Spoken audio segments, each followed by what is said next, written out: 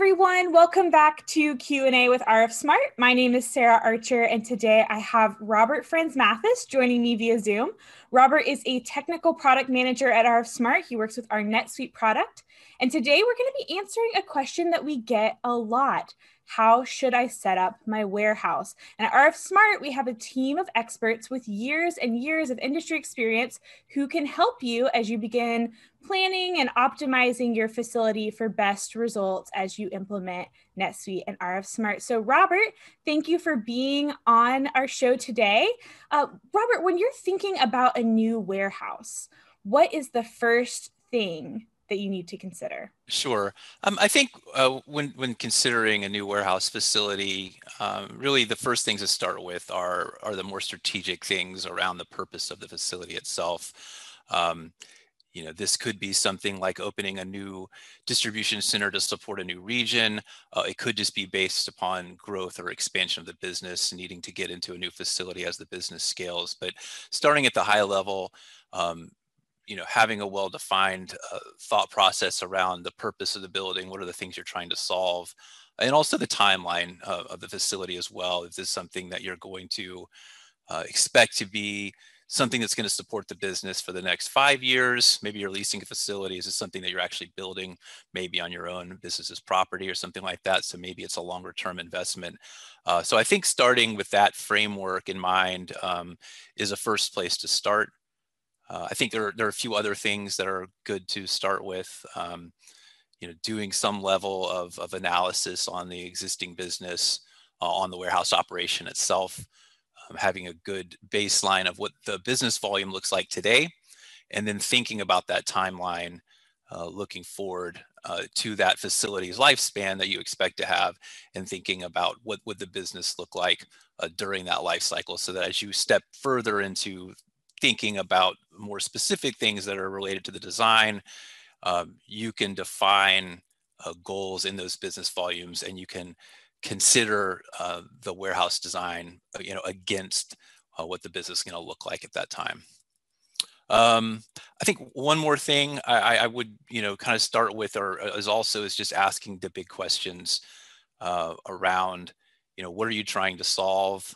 What are your main pain points that you're trying to solve, so that as you start stepping into design options for things that you could make choices on, layout, processes, equipment, things like that, you are focused on those as you step into that process, and also so that you're also becoming open-minded. I think one common mistake that can often happen, particularly when business is scaling, I think this is more common than often, is taking the existing process or the existing concept that you have today in your business that may be based upon your current facility constraints, or maybe how the business grew, and then just scaling that into a bigger facility or into another facility.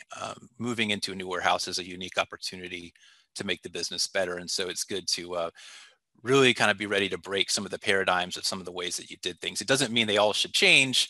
Maybe you're doing some great things that you've learned of the business you should bring into the new facility, but you should certainly take the time to challenge and consider different ways of approaching your warehouse processes, so that you can get the maximum value out of your effort. Robert, one of the things you mentioned was timeline and thinking about if your business is going to be changing, or some changes that you might go through throughout the year.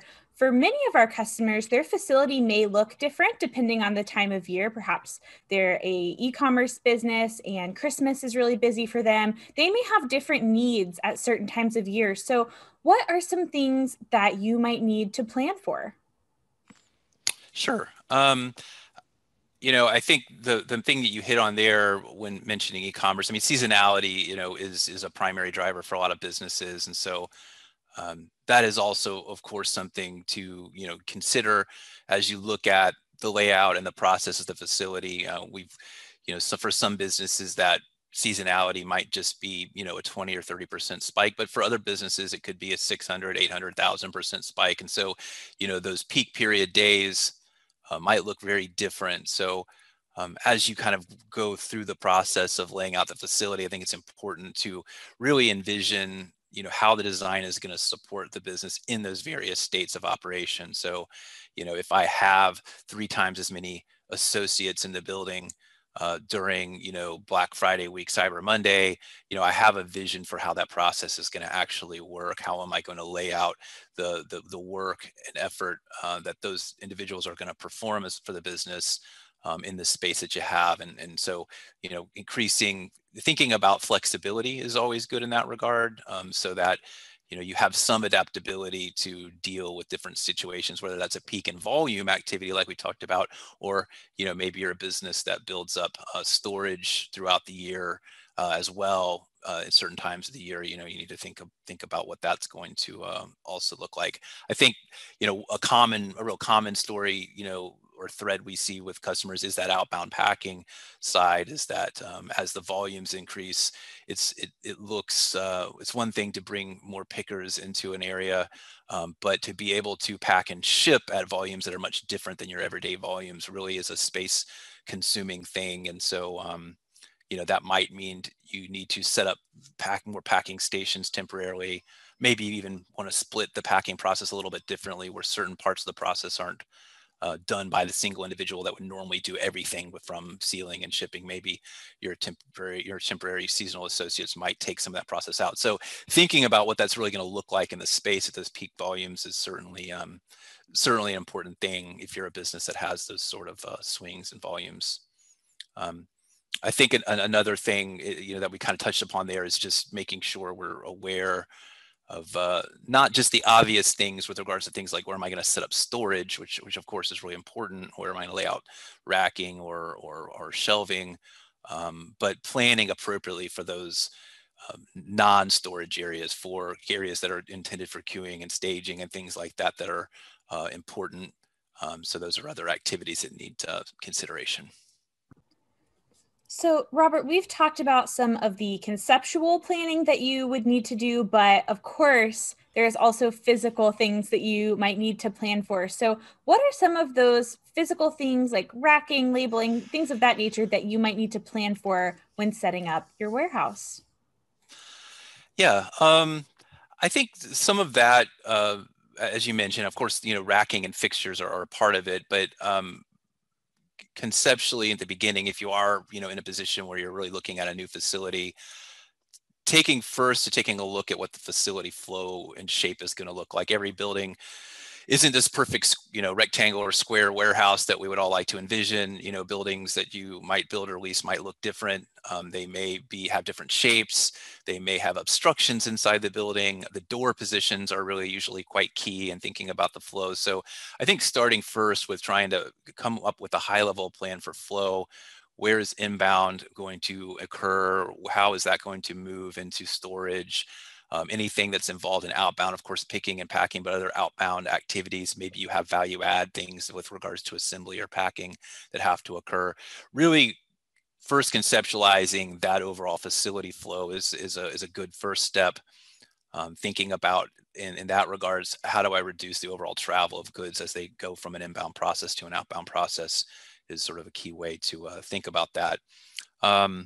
Within that, thinking about facility flow, you should start thinking about traffic patterns so that we don't, create problems with congestion. If you've got a lot of foot traffic for various reasons inside the facility, thinking about where that foot traffic or pedestrian traffic is going to be for the purposes of safety, keeping things, people that are on foot, segregated from, heavy equipment operation, or industrial trucks, that's something to think about early and sort of establishing an initial concept around the layout. As you move towards fixtures and thinking about things like racking and storage, then you can start, laying that in with your desired flow of the building. If you're buying new fixtures or whether you're bringing over existing fixtures, you're going to want to start looking quickly, of how am I going to position that racking with the flow of the building? What's the accessibility going to be of that? So where are my aisles going to be? Things like, do I need a cross aisle to make sure I don't have really long runs that require a user to go all the way around an aisle to get from one place to another is something to think about. And real early, obviously with racking layout, you're going to start thinking about things like column spacing and those other things that are obstructions where you don't get always this perfect white clean sheet to put anything anywhere you want. You've got to deal with the realities of where column positions are and making selections there. your mobile trucks or your industrial trucks and forklifts that you're using, it's also a good time to consider that, because as you're trying to make decisions around things like racking, you know, maybe you're used to using a particular piece of equipment that has a certain turning radius, but as you're figuring out where you can position your aisles for storage, it might be a good time to consider, is the forklift or industrial truck that I'm using now, or maybe the picking cart that I'm using now, really the optimal thing? Um, you only get a certain amount of square footage or square meters that you're going to be leasing or building, and so maximizing that use of your storage is really important. And that equipment selection itself can actually help find ways for you to increase your storage as well. And I think, moving beyond, fixtures that you've got to put in place to support the warehouse, the other thing you've got to think about a little bit are the processes and system implications of the locations themselves. So you'll start to thinking about, what are my naming conventions, for the storage area itself. Of course, you want to try to make things like that easy to understand for the user, so that as they travel across the warehouse, they can sort of learn to know what to expect going down any sort of aisle or approaching any sort of storage area. The naming convention should be consistent and intuitive, so that if they're in the same position on one aisle over from another aisle, they would expect to see a similar sort of bin naming, with just maybe the aisle letter being different. Also, again, those are kind of the obvious system locations or bins that you might be setting up from a system standpoint. You also need to think about the other systemic logical locations for things like staging, outbound, maybe QA hold, returns processing, starting to think around what that's going to look like as it relates to the systems process that maybe RF Smart's helping you with for moving and controlling inventory in the system. You want to obviously have strong inventory accuracy and control. And so thinking about what those logical, let's say, non-racked or non-shelving locations are going to be, and how that works with the process, is also an important consideration. So, based off of everything we've discussed today, if someone is moving into a new facility, what would be your biggest piece of advice to them? Oh, okay. That might be hard to answer with one thing, but I'll try to not be too long-winded. I think, um, you know, if you've got visibility to an event like this happening in your business, I would first just encourage you to start early on the planning process. It's definitely something that, if you can give yourself more time, you will end up with a better result. Often, if you've got end up in a deadline of a move date or a move out date, or a facility move in date, you're going to end up in a position of urgency. And what you don't want to happen is be making decisions at the last minute because of that urgency that aren't well thought. So to the degree you have time for planning, I would really encourage to spend some time planning and thinking about these things, organizing your thoughts around what are the most important things you want to solve. Almost like if you're going to go buy a car or a house, create your list, like what's most important that you want to check your boxes on, because some of these things are compete against each other. Things like flexibility versus storage space. So you really want to have your thoughts well organized around what you're trying to solve and what's the most important. The other thing I would encourage are use your partners and use the things that you have access to. So if you've got skills within your organization to help do this, then leverage those individuals. If you don't, you can look for consultants to help you through this process. Certainly leverage people like RF Smart, who are your partners with that have experience in this area. We can help you figure out how all that pieces together with your process and systems. You also have things like finding things, in local businesses, people that are trying to solve similar challenges. A lot of times people that are in the same business, they want to share ideas. So you can go talk to other businesses that have tried to solve similar challenges, see what their thought process was, and see how it sort of worked out, and then replay that against your business to help you make maybe those decisions that you're really struggling with in the process. Robert, thank you so much for being here today. Of course, for those of you who are watching, if you've got questions for Robert or you'd like to get in touch with RF Smart, you can email us at info@rfsmart.com. I'm going to leave a useful resource link down below for you, so you can also check that out as you begin investigating your journey to your new warehouse. Robert, thank you again. And to those of you watching, thanks. We'll see you again soon.